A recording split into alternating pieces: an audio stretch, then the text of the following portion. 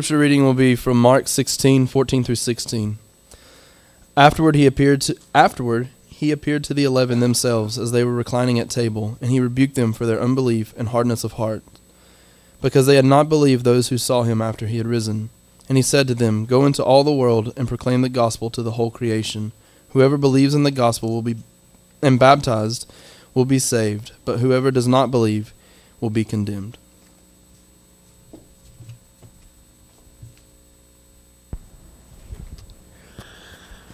All right. Thank you, Nick. And good morning, everybody. Man, really excited to spend the morning with you guys. And we're wrapping up. This is a, 4-week sermon series that we are wrapping up today. And today is going to be on this idea of life on mission. And so kind of backing up, over the last several weeks, we really unpacked what the gospel is, what a disciple is, and unpacked in the first week really what the mission was. And so today is going to be more digging into the heart of what the mission is and what that empowers us to do in and through our life. And so my name is John. Know most of you guys in here. One of the members of the leadership team here at the Journey, Hiram, and normally I get the pleasure of serving with the band, but I know Brian stepped out, so I don't have a problem thanking him for his service. But Brian, Ted, and Aaron, just want to thank them for stepping in and always being ready to do a great job and lead us in worship by just being empowered by the Holy Spirit. And so I just want to thank them for what they do for us. And so Nick just read this scripture verse out of Mark, and we're going to spend some time there. But before we do, I just want to recap a little bit of what the last couple weeks looked like. So 2 weeks ago, we spent time, and Jose preached on this idea of life on life. And the point of the life on life was that, as disciple makers, if that's our mission to make disciples by being disciples, that there's this expectation that we have to live lives that are both accessible and available to those around us, so that we might, we would in our daily lives as people come in and they're in our homes and we have dinner with each other, that they would see the brokenness of who we are in our life, because it's in that brokenness that we get to proclaim the good news. And so then the next week, Dave spent some time talking about life in community. And church, it takes a community to raise each other up in Christ. One of the things Dave said last week that, man, it hit home with me hard is he was going around the room and he says, Anthony, I need Christ in you for me, and Jose, I need Christ in you for me. That all together we are equipped by the Spirit, the Holy Spirit of Jesus, that we might equip each other to do the good work of the gospel. And so it is in community that the hope of Jesus is in all of us to grow. And so it's in that community that we live life together. And so today on this idea of life on mission, it really brings everything together, because you can't have really one without the other. If you're just life on life but you're not really living in community with somebody, then the mission is lost. If we just happen to live in community with each other but we don't spend time in each other's lives, then where's the platform for us to speak the gospel, to do the mission? And so if we just live life with each other and we just live in community with each other, but there's never any gospel proclamation, then there's no mission.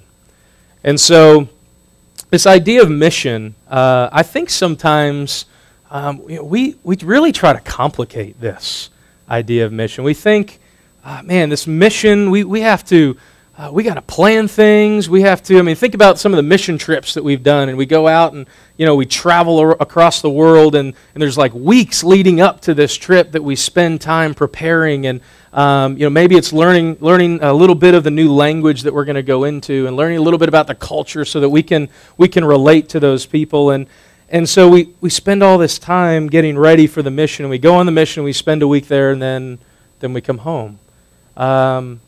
While that's great, while that is spreading the good news, church, I will challenge you today that God has been preparing you every day of your life to be on mission.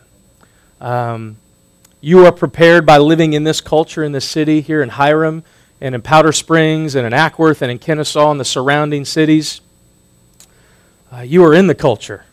You know the culture already. And so we are not called to be on mission trips only. We are called to be on mission in the everyday of life. That means every opportunity we have, when we're sitting at a restaurant, when we are at somebody's house, when we are at the movies, when we are hanging out at a coffee shop listening to live music, we get to be on mission because we're empowered by the Holy Spirit. And so that's really what this morning is going to be about. And let me pray for us as we go in and we unpack this verse in Mark, or these several verses in Mark when he talks about proclaiming the gospel to the whole creation. Let's pray. God, we come to you this morning and we first thank you. We thank you that you are the God of all creation. We thank you that it was in your breath, God, that we have life. We thank you that, that God, you pursue us, that we are your image bearers, your creation, and even in our trespasses, even in our iniquities, God, even as we sinned against you and we rebelled against you, you came after us. God, you always had a plan from the very beginning. And that plan was that we would be your people and you would be our God. Father, we are humbled by that thought that, God, we can't work hard enough to earn your favor, that we can't perform well enough to be seen as holy before you. God, that humbles us, but Father, you completed the work. You completed the work by sending your Son, Jesus, to live a life of perfection, to live a life that we could not live, to live a life in full submission and obedience to you. Jesus did that, and he went to the cross to take on the sin of the world. God, on that cross, these words resonate with me today, and he says, "It is finished." Jesus said it was finished as he was as he was hung on a cross, God, for his people. And Father, we know that the story doesn't end there, because Jesus comes back and he gives us a mission. He tells us that we get to go proclaim this good news to the entire creation, to all the people, to the mind, body, and spirit of every person and thing that is out there, God. We get to proclaim the good news. And I pray this morning that your Spirit would come and fill this room. It would fill our hearts, God, and that we would know that it's not based on our works, it's not based on our performances, God, but it is based on you and the power that you give us through your Holy Spirit, that we are able to share this good news, that hearts are able to be changed, that lives are pointed towards you. God, that we would create this multiplication of disciples who make disciples for you. God, I thank you again for this day, for this time that we get to share with each other as a family, that we get to equip one another to do the work. God, again, I pray for your Spirit that you would be with us this morning. It's in Jesus' name that we pray. Amen. And so as we look back at the scripture verse, and it was starting in chapter 14, I want to back up a little bit because the first word in verse 14 says afterward. Well, so that the first thing I'm thinking of, well, what happened first? So let's back up just a little bit and back to verse 9, and I'm going to reread that, and it'll give us a little more context as to what Jesus is saying and why he's rebuking his disciples as they're at the table. And so, starting in verse 9, it says, "Now when he rose early on the first day of the week," and so when he rose, this is Jesus being resurrected out of the tomb, and he had been hung on a cross, and he was crucified, and they put him in a tomb, and he was there for 3 days. And on the third day, on the first day of the week, Jesus, he rose. He appeared first to Mary Magdalene, from whom he had cast out 7 demons. She went and told those who had been with him as they mourned and wept. So Mary ran to go tell. She she saw Jesus, and what was the first thing that she wanted to do? The first thing that she did, man, she wanted to go tell everybody. She ran back to the disciples as they were mourning and weeping because they just realized Jesus had been killed, and they were still mourning that death of Jesus. She runs back to them and tells everybody who she just saw, but when they heard that he was alive and had been seen by her, they would not believe it. So continuing on in verse 12, it says, after these things, he appeared in another form to two of them as they were walking into the country. And they went back and told the rest. So again, Jesus has appeared, and what do? They run back to tell the rest. There's this passion, this heart of, oh my gosh, I just saw Jesus. I need to go tell everyone about that. And so as they were, and they went back and told the rest, but they did not believe them. So then in chapter 14, afterward he appeared to the 11 disciples.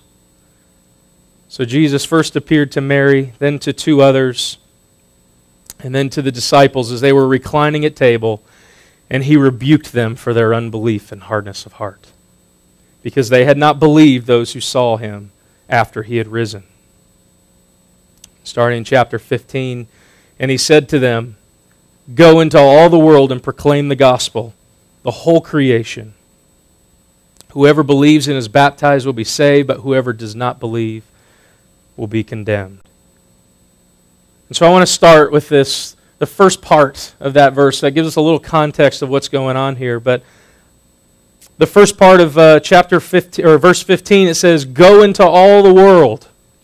Go into all the world. And so when I hear that go into all the world, it requires action. It's not, go does not mean like, hey, let's just get together once a week and, we'll hang out together on Sunday morning and sing some songs and, listen to the scripture and, maybe we'll go eat lunch afterwards and then we're going to go home. It's not what go means. Go is action. Go, it says go into all the world. Go into all the world. Go into every place, every part of life. I think of all the world, sometimes we get hung up on all the world as just like the physical locations of all the world, but God created everything in the world. He created work, our finances, our marriages, our relationships, our families, our possessions, our egos, our failures, our bad decisions, every square inch of the world, and the heart. Go into all the world. Requires action. And in this action, he tells us exactly what we are to do. What is that action? It's to proclaim. It's to proclaim the gospel to the whole creation. And when I think of whole creation, God created everything with his breath. He created us. He molded us into his image bearers. Proclaim the gospel to the whole creation, the mind, the body, and the spirit. We get to proclaim it to every part of our being because the gospel applies to everything. This is our mission, church, to make disciples who make disciples by proclaiming the gospel. And so remember, we defined what a disciple is a few weeks ago, and I just want to recap that just to make sure. We won't spend a lot of time here, but just want to recap and make sure we're all on the same page. But if our mission is to make disciples who make disciples by proclaiming the gospel, well, what is a disciple? And so on the board behind us, we'll see a disciple is a person who increasingly worships Jesus in all of life, is being changed by Jesus in all of life, and obeys Jesus in all of life, and teaches others to do the same. And so if that's a disciple, what is discipleship? And so discipleship is leading people to increasingly bring all of life under the lordship and empowering presence of Jesus. So if that's our mission, let's dig into this idea of proclaim. We are to proclaim the gospel. And so as I read that the first time earlier in the week, and I thought, all right, so we have to proclaim the gospel. What does that mean? I guess I just need to go and I get to tell some people about that. I get to tell some people about the good news of Jesus. And so I started digging in a little bit more, and so I pulled up the definition of proclaim. And the definition of proclaim is to announce officially or publicly. I thought, okay, that's interesting, but So I dug back a little bit deeper, and I got to the Latin root of proclaim.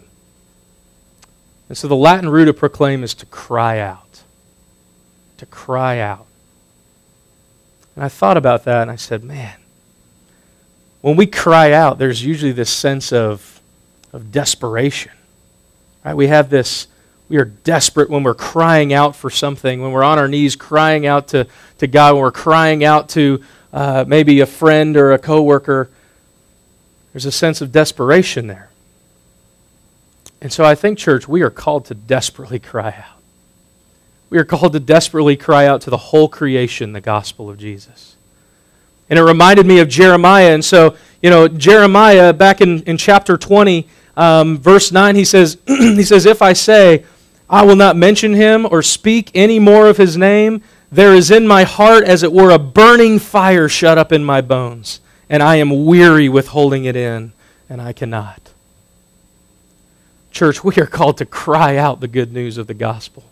There are people out there that are in desperate need of this good news.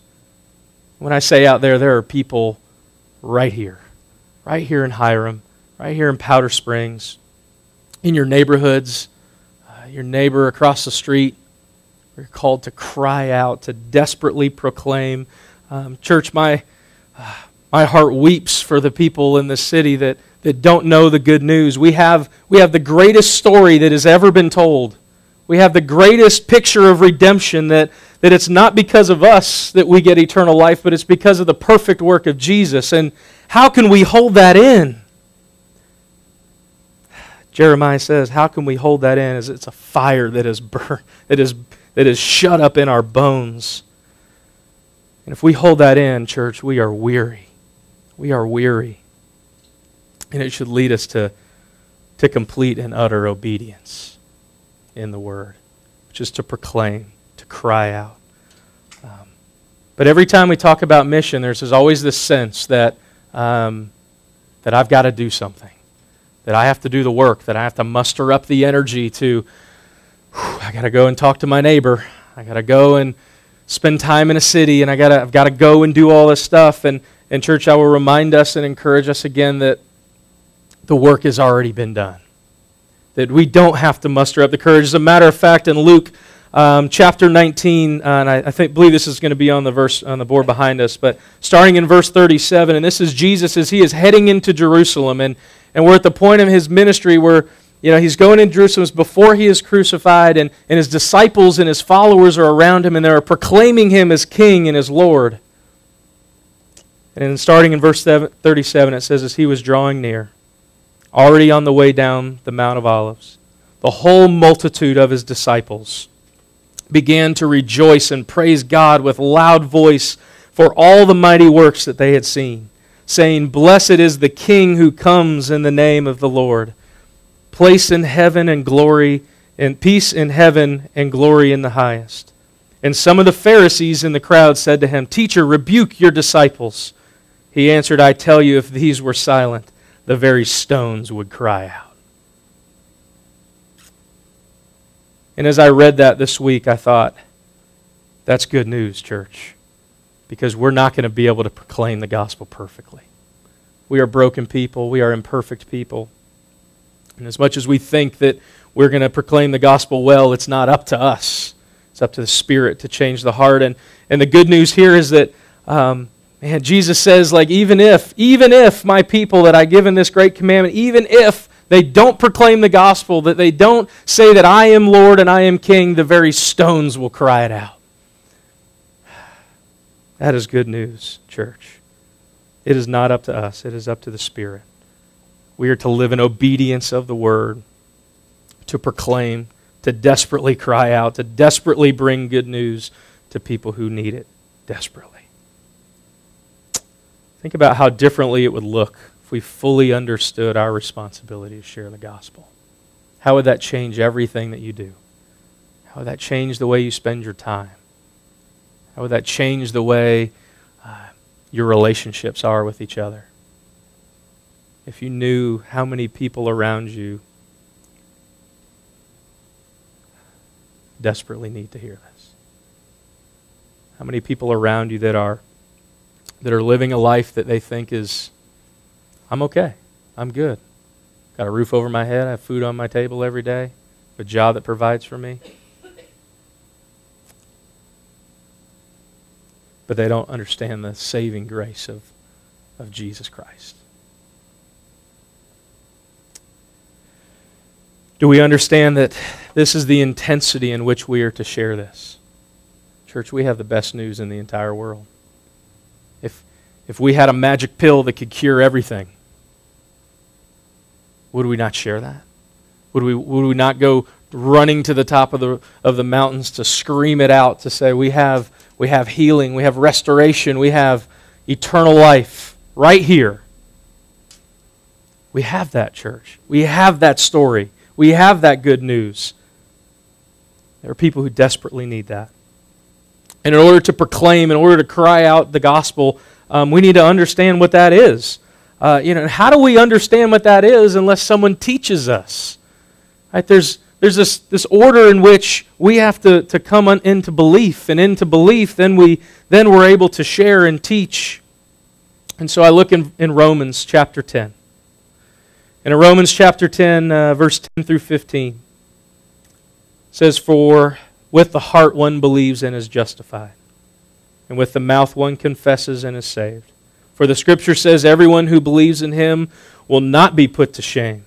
For there is no distinction between Jew and Greek, for the same Lord is Lord of all, bestowing His riches on all who call on Him. For everyone who calls on the name of the Lord will be saved. How then will they call on Him in whom they have not believed? And how are they to believe in Him of whom they have never heard? And how are they to hear without someone preaching? And how are they to preach unless they are sent? As it is written, how beautiful are the feet of those who preach the good news." Church, and I want to back this up because, how are they to hear without someone preaching? And I don't mean just standing up here on a Sunday morning sharing the good news. I mean preaching in, you have someone over for dinner and they tell you about the depression that they've been dealing with. You get to preach the good news into that.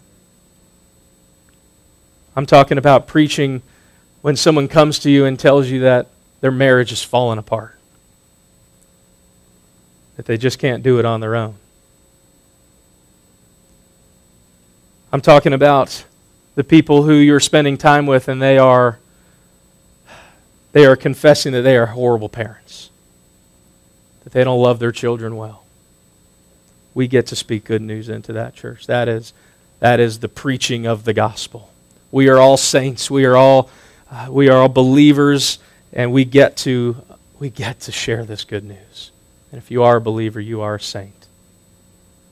Now, church, sometimes we are saints who forget. This is why we need to hear the good news over and over again. But at the same time, we get to be on mission to the everyday things of life. This is not a huge mission trip. This is not something we're planning for weeks. This is something that God has been preparing your heart for a long time. We get to be on mission every single day of our lives. So the word gospel means good news. The word gospel means good news, and the gospel is the good news. That for God's glory, Jesus died for our sin, and He was resurrected so that we might move from death to life. This is a beautiful statement, church, and you know this, that the gospel is good news, that for God's glory, this is not for our glory, this is good news for Him, that Jesus died for our sin, and that He was resurrected so that we might be resurrected out of our flesh, sin-filled bodies, from a life of death to a life full of life. Because we know that the penalty for sin is death, and we are all a people full of sin, full of brokenness. But we get to pass from death to life. We get to pass from death to life. And in John chapter 5, we hear Jesus speaking on that. He says, "Truly, truly, I say to you, whoever hears my word and believes Him who sent me has eternal life. He does not come into judgment, but has passed from death to life." So, church, if we are alive in Christ, if we have this good news in us, we are called to proclaim, to cry out desperately to those who need it. And the last part of the verse that Nick read for us is, whoever believes will be saved. Whoever does not believe will be condemned. What does that mean? What does that mean to be saved? And this is where we get to share this to those people who don't know Jesus yet, who don't understand the saving power of Jesus. And in John chapter 3, verse 14, it says, "And as Moses lifted up the serpent in the wilderness, so must the Son of Man be lifted up, that whoever believes in him may have eternal life." That's what it means to be saved, church, that we have eternal life. "For God so loved the world that he gave his only Son, that whoever ever believes in him should not perish, but have eternal life." John 3:16 is one of those verses that everybody knows. But does everybody know John 3:17? We continue on, it says, "For God did not send his Son into the world to condemn the world, but in order that the world might be saved through him." There are people out there, church, that need to be saved. They need to understand this good news. They need to hear the good news. And we know in Romans that if we can just explain it to them, if they can just hear it, it will lead them to belief. And in that belief, they'll have eternal life.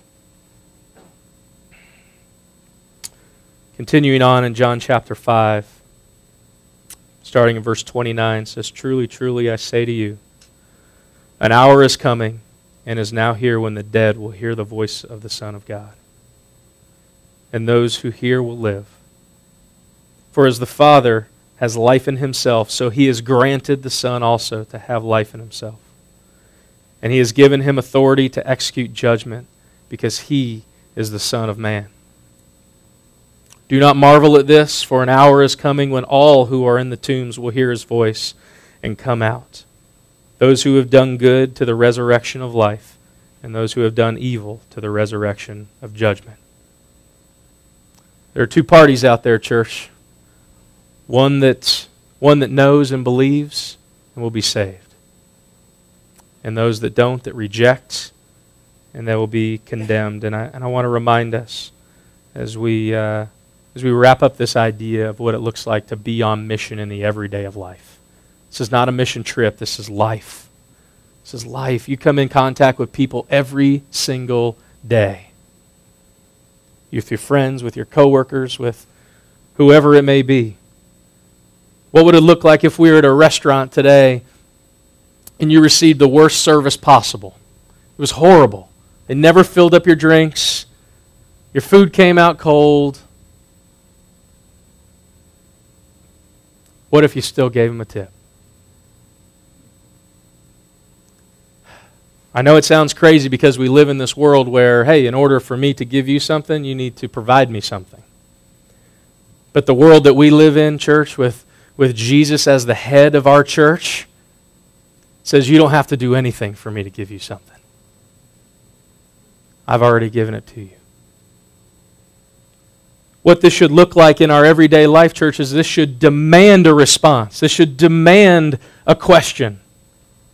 We should serve and love in a way and share the gospel in such a way that people go, why? Why are you tipping me like this? I didn't do anything to earn this. Because that opens up the doors for us to be on mission, church. Because when someone asks that question, we get to answer it with good news. We get to answer it with saying, I know that you provided me terrible service, and I'm maybe a little upset about that. But the good news is that I provide terrible service to my Father every single day. And He still loves me. And He still paid the price for me. And He still created a way for me to have eternal life. And I want you to know this today. I want you to know this today. And it might be a few dollars and a tip, but I want you to know that the Father loves you too. And you don't have to earn this. It's already been paid for you. That's just one example, church, of what it looks like to be on mission in the everyday of life. What it looks like to cry out, to desperately share the good news with all those that are around us. With all those that are around us. Another example might be with that person who has a failing marriage. And so I'm reminded of the story of this couple that Courtney and I knew back in Florida. And They had 2 kids, 2 young kids. And we were living life with these people, that we were in community with these people, and we spent a lot of time with them, and they owned a restaurant in the city downtown Mount Dora. It's a little city outside of Orlando, Florida. And the devil broke into their marriage, and it broke them.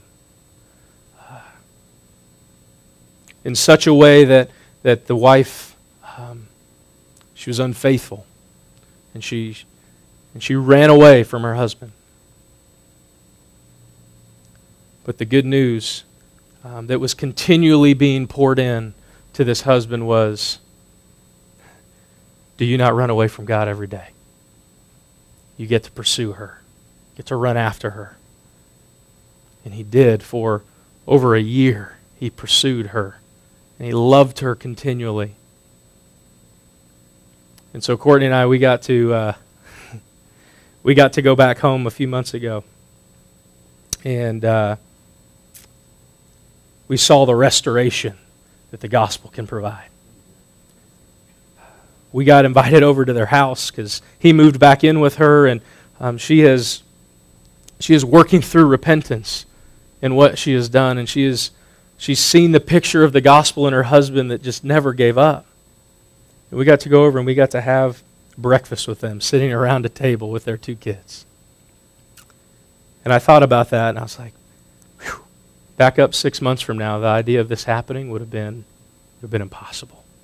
Would have been impossible.